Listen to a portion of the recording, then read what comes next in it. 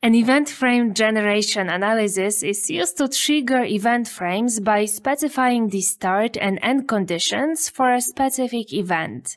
In this example, we would want an event to be triggered when the press status goes from this running state to a downtime. And we would want the event frame to end when it switches from the downtime state back to this running state. The type of information that will be captured during this specific event time period is specified with an event frame template.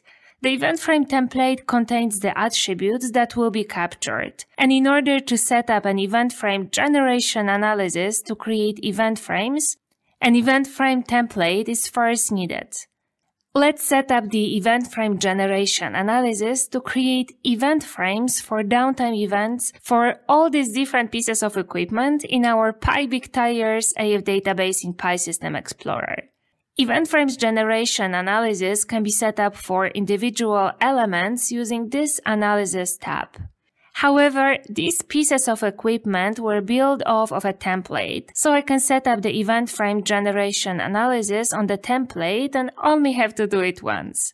Let's take a look at the templates under the Library tab.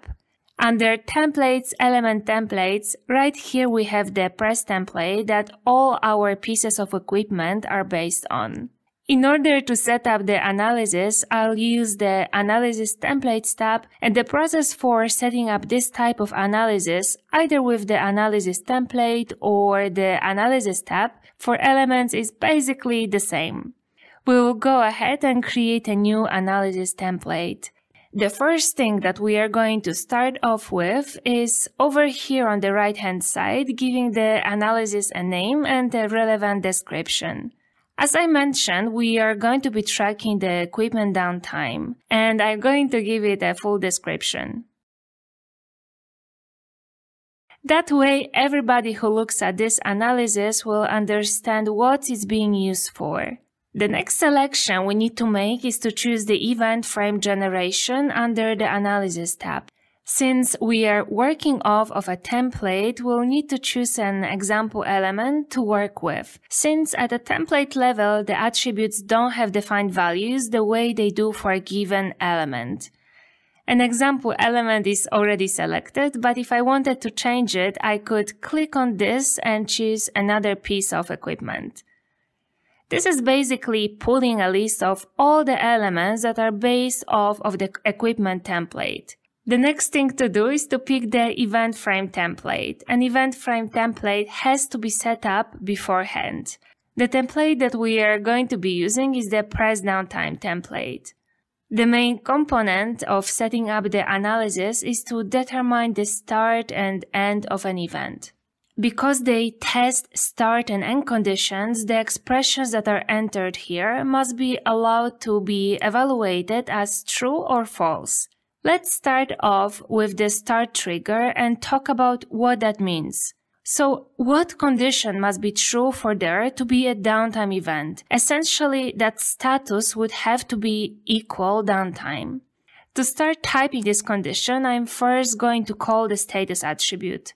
There is a particular syntax for expressions, and attributes have to be enclosed with single quotes. So if I hit a single quote, as you can see, it is showing us all of the attributes that this template has. And we can see that the status attribute is indeed picked up. And if I start typing, I can just select the press status. When developing expressions, you are combining attributes with functions, and the functions that are available are shown over here on the right.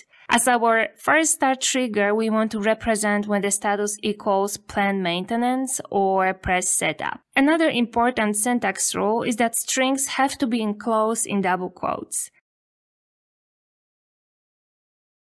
I will assign as information severity level. Let's add two more start triggers. Press status equals maintenance with a minor severity level. And press status equals no operator with a major severity level. Once you have your start expressions typed in here, a good thing to do is to hit evaluate, which will see whether or not this particular condition is true or false at the current time for this example element. It will also let you know if there is any problems with your expression, if there is an error. So I hit evaluate. If I look here, I can see that in this case the value is false. So this particular element is running right now. If the element was going through a downtime, this value here would be true. You can also define an end trigger, but it is optional. Why is this optional? If no trigger is specified, the event frame will end when the start condition is false. What that means is this event frame will end when the status equals running, because that will mean the status equal planned maintenance or press setup statement will be false. You only need to use an end trigger, therefore, if the start and end conditions would be different. If we are interested in generating a child root cause event frame, we can check this box here. What this will do, it will essentially take a specific time range before the event, and it will capture information as a root cause. This can be particularly important if something that triggered the downtime actually was occurring before, and we wanted to capture information for analysis there. I will cancel it as we don't need it. The final configuration choice to make is on scheduling.